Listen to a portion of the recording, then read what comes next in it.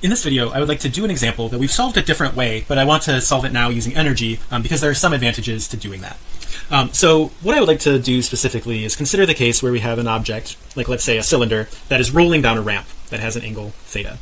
And I want to consider the object having rolled some distance L from its starting point when it was at rest. Okay, so we'll assume that we know things like the mass and the radius and stuff of that cylinder. Okay, so first let's just review ways that we knew how to do this before. So one way that we could do this is we could draw an extended free body diagram and calculate all the torques. So the torque equals I alpha. We could use F equals ma, and then the relationship that alpha equals a over r in order to solve the problem. Okay, and it was kind of a pain, not that much fun to do. We didn't actually do this one, but there's another way that we can solve this.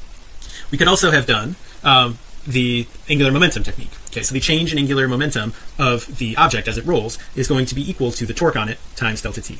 Okay, so that may also have required drawing an extended free body diagram to figure out the torque, but maybe not. That might have been a little bit simpler because we had a lot less forces floating around that we needed to worry about.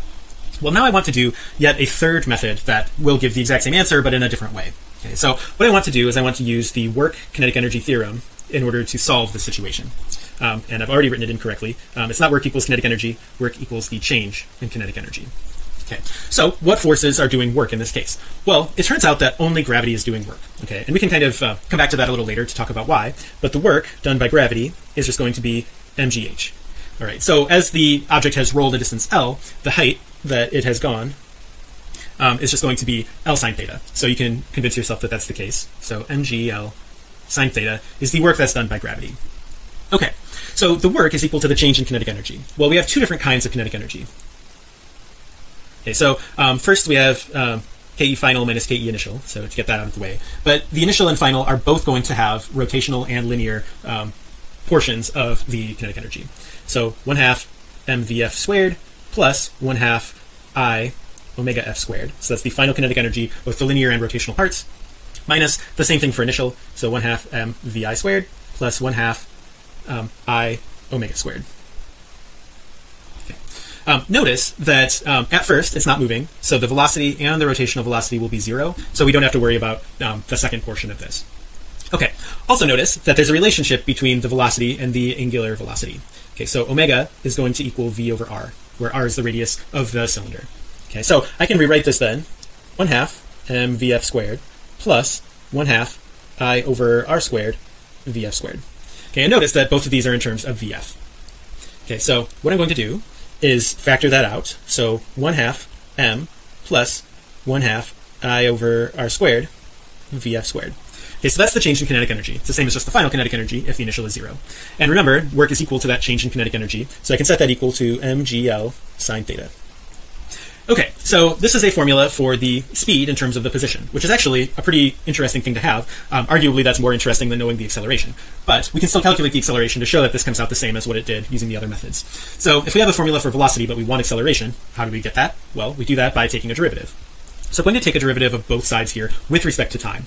Okay, and most of the things are going to be constant. So the mass is constant, the angle is constant, but L is going to tell me how far down the ramp the cylinder has rolled since the beginning. Okay, so when I take the derivative of L with respect to time, how far it's rolled as a function of time, I'm going to get a velocity. So this will become mgv sine theta.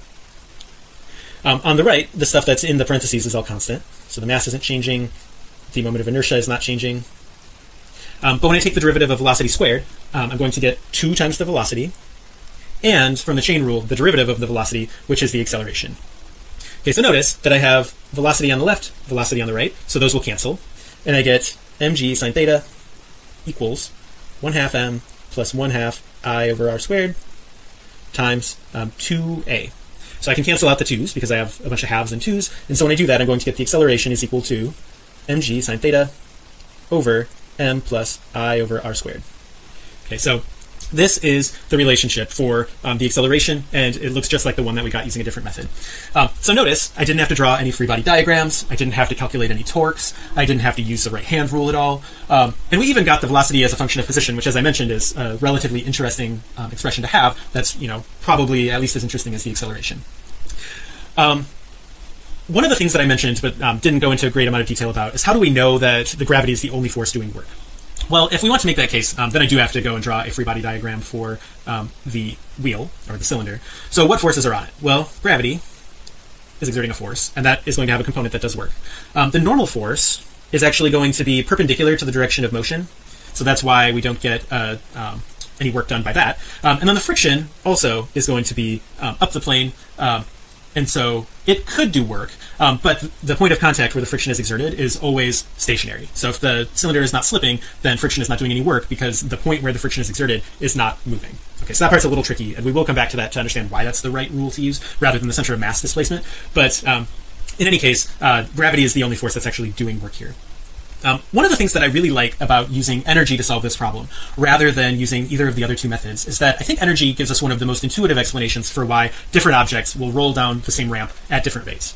So why do different objects roll at different rates? And the reason is because the work, which is equal to the change in kinetic energy, or the final kinetic energy, in this case, because the initial can be 0, is going to be 1/2 mv squared final plus 1/2 I omega squared final. So what we want to know essentially is how fast they're going. Okay, so we want that term to be as big as possible, which means that we want the other term to be as small as possible. Okay, we can think of any kinetic energy that's going towards rotation as kinetic energy that's not going towards the linear motion. It's essentially kinetic energy that we're wasting on rotating an object rather than letting it move forward. Okay, so objects that have a large moment of inertia are wasting more energy on rotating. Objects that have a lower moment of inertia are not. And so, if we compare a cylinder versus a sphere versus a hoop that's rolling down a ramp, whichever one has the lowest moment of inertia has the most linear kinetic energy and moves the fastest.